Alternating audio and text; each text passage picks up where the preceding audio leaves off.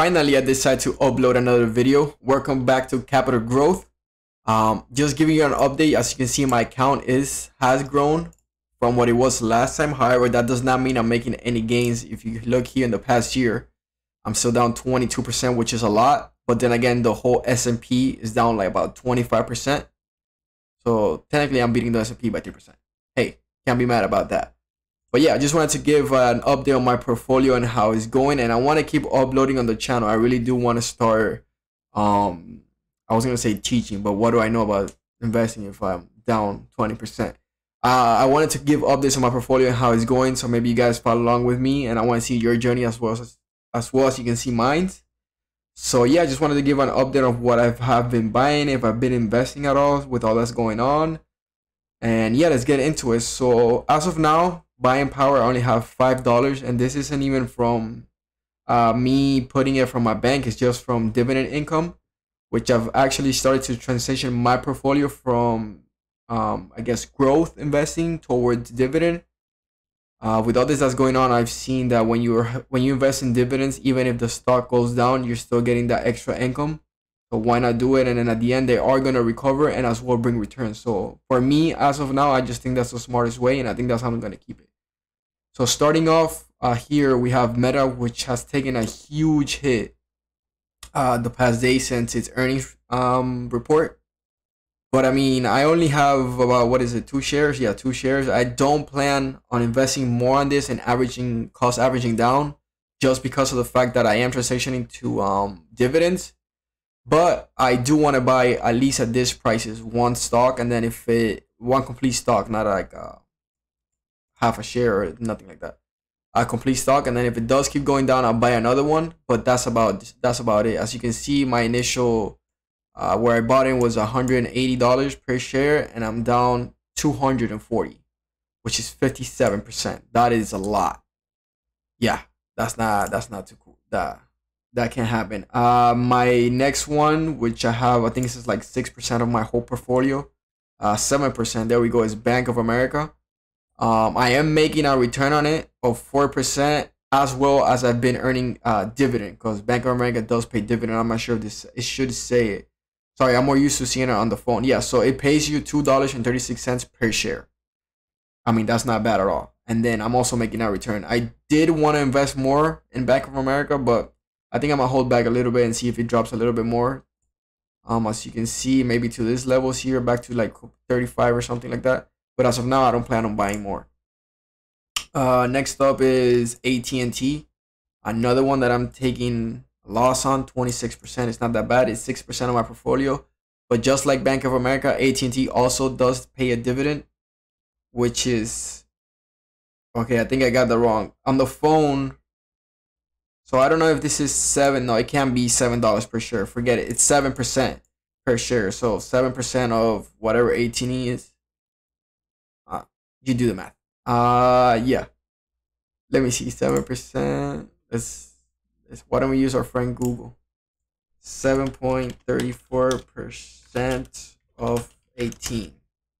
There. So you get $1.30 per share of AT&T that you own, and I have a total of 22 shares. Next up is SoFi. I mean, this I just bought in the hype, and I bought it at $10 because it was down from its high. I thought it was gonna go up, but it's not. It's only 0.18% of my portfolio. I'm just gonna leave it there. If it goes up, I'll sell it. If it doesn't, I'll just take the $20 loss, which is, I think, the total investment for this. But yeah, that one doesn't really count. Then we have Intel, another company that pays dividend. As you can see, I'm down 18%. I have been buying this one since it started going down. My initial, my average cost is $33. Right now it's at $27. So I do plan on buying more, at least 2 more to get to 15. I don't like 13 there.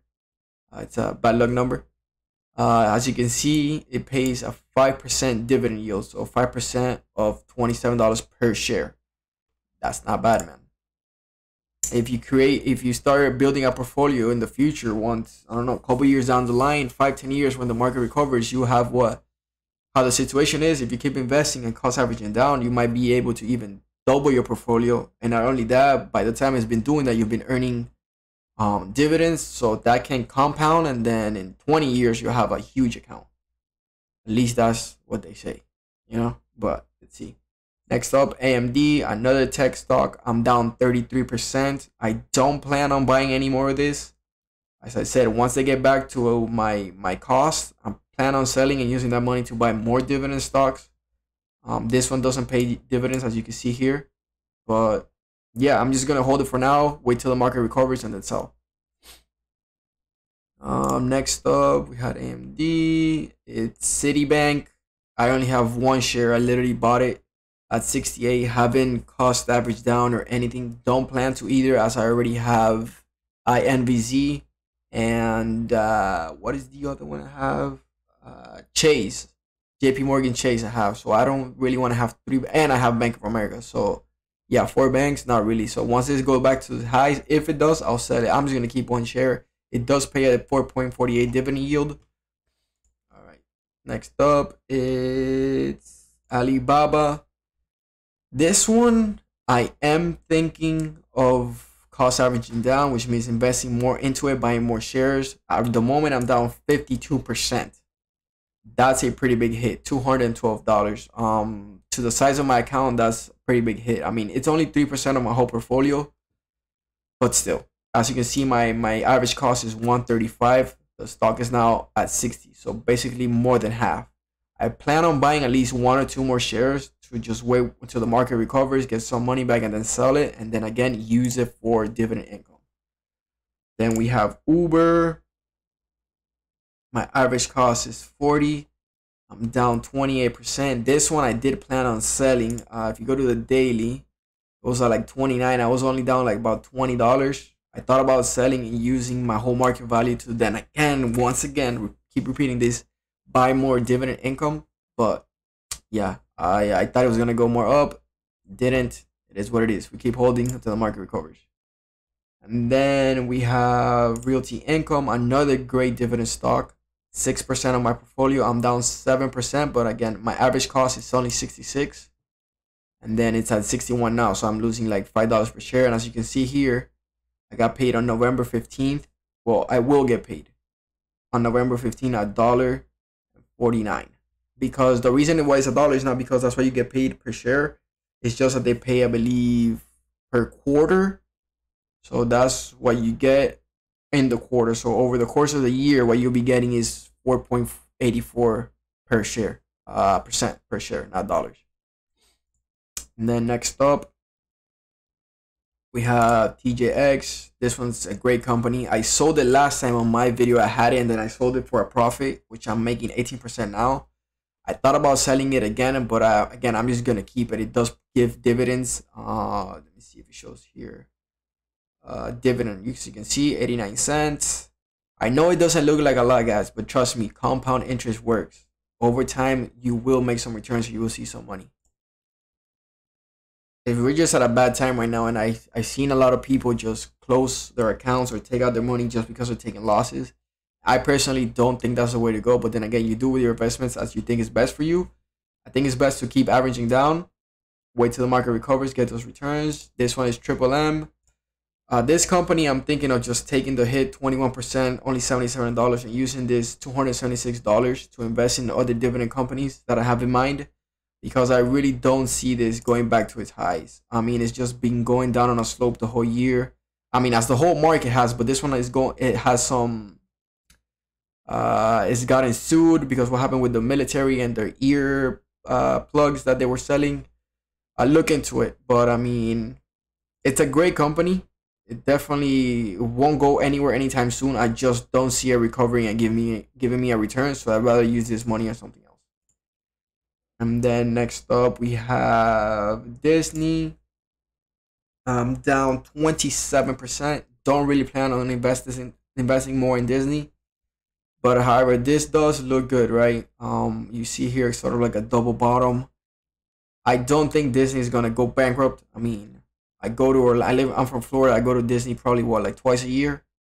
Just me, so imagine.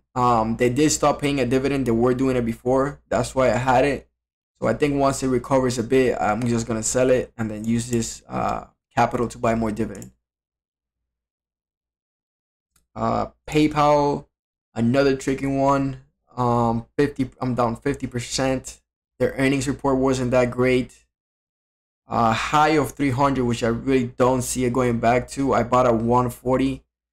This one I have to look into. I'm just gonna wait a little bit, see what's going on in the market, and then maybe get out or just buy more, cost average down, and take it out for a profit. Then we have IBC, which is another investment bank. My average is 21. It's at 15 now. I'm losing 30%. This one pays a dividend yield of 4.63. Let's try to get, come on, where is it? This one is Salesforce, CRM. I barely have a share. I just bought it because I thought it was a good company. Its high was at 306. Market value I have is 128. I think I'm just gonna close this maybe at the beginning of next year to see how this year closes and just use that capital for something else. Because I really don't see it bringing me returns. I've been freaking moving my legs, so probably my voice sounds shaky. Sorry about that. Then we have Square Block. I'm down 33%. This one I do think I'm gonna buy a couple shares more, maybe one or two. Cost average down a little bit, and then if I see a return of the market in general goes back up, I'm gonna close out. And then we have Nvidia, 2 shares. I just go over these pretty quick. 2 shares. I'm down 34%. This one I believe pays a small dividend. Yeah, 0.12 dividend. Well, I don't really plan on keeping this company. Once again, when the market recovers, just gonna take this capital, invest it somewhere else. From now on, enough of growth stocks. Tech stock is all about dividends, at least for me. Then we have Comcast, another great dividend payer. It pays 3.43%. I have 10 shares. I'm currently down 22% on it, but I do feel I'm gonna buy more here probably next month, maybe the beginning of the year. I mean, I have Comcast. I use it. A lot of people use Comcast. It has a lot of debt, but then again, every company in that sector, like AT&T, Verizon, they just have debt. It's just their business model. But yeah. Then we have Neo. This isn't even worth looking at. I have 1 share. Bought in the hype again. Yeah, this I'm just gonna leave it there. It doesn't really do any damage to my portfolio. 0.18%. Neo, and then we have JP Morgan Chase. I'm making 8% return. Only have 2 shares. I didn't want to buy more when it was around these lows. I just hesitated and really didn't, but it does pay a good dividend of 3.15%. After JP Morgan Chase, we have Google, which I have 2 shares. Google is taking a hit at the moment. I'm down 25%. This one, I definitely think I will invest more, maybe 2-3 shares, probably 3 to get it up to 5, just round it out. It's only 2% of my portfolio, so I really want to get that up. But again, it's taking a hit now, so I'm gonna wait a few days to see if the market settles, and then I'll go in and buy some more. After Google, we have Walgreens Boots Alliance, another great company, 6% of my portfolio. I have 10 shares. I'm down 6%, and it pays a dividend of 5.34%. Guys, this video, if you want me to go more in depth on any specific stock, let me know. This is just to show an update on my portfolio overall, what I have and what I'm losing, how the market is now. But yeah, if you wanted me to look at a specific stock or one that I have in my portfolio, let me know in the comments, and I'll be sure to do that. Next up is Starbucks, 3% of my portfolio, 2 shares. I mean, this is pretty much break even, and then it pays a dividend of 2.32. After Starbucks, we have, where is it? Verizon, 2.52% of my portfolio. I'm down 12%. This one I do want to invest some more in. Probably when it's around like 35 per share, I'm gonna buy 6, maybe 10 shares. Verizon, Tyson Foods. This one, it's a good dividend company, but I mean, I only have 2 shares, 2% of my portfolio. I bought it to diversify, but I don't really see. I'd rather use this money on another one, to be honest. I don't see myself investing more in this one. It does pay a dividend of 2.73, which is not too bad, but I will have to look more into it to see if I get out of the position or not. And then we have, oh, I think I skipped a few there. 1 second. Tyson Food, and we have MPW, which is Medical Property Trust. They own buildings for like hospitals and things like that. I mean, in the US, if you live here, you know how expensive this is, and there's hospitals everywhere. So I really don't see myself going out of this position. I've been investing constantly. It's only 2.64% of my portfolio at the moment, but I'm definitely going to be more in the future. And take a look at this. 10.45% of dividend yield income. That's not too bad. Okay, next up, we have Charles Schwab. This is a dividend equity ETF. Has 4.89% of my portfolio. I'm making a 3% return. I definitely want to invest more in this. I want this to be at least 10% of my portfolio, since it is an ETF. And as you can see here, it's it's inside the ETF. So financial services, technology, and then the top 10 holdings. I mean, these are great companies, and it does pay a 3.51 dividend. And then I believe this is the last one, which is Kroger. I opened this position maybe like 2 weeks ago, or like about a month ago. Only 2.41% of my portfolio, only 3 shares. I want to get this up to 10, so I want to buy 7 more shares. But I am making a nice return now, so I'm hoping for the market to go back down a little bit to increase my position, and it pays at 1.91 dividend income. Not dividend income, 1.91%. But yeah, that's been my portfolio so far. In another video, I'm going to show how much I've been investing monthly. As you can see here, my account has grown a little bit from the last video. But yeah, if you would like to see anything on the channel where it is me going over a company or how I choose my stocks or anything in general that you want to know, let me know in the comments below, and I'll be sure to make a video on it or help you guys out just answering the comments. Thank you for watching.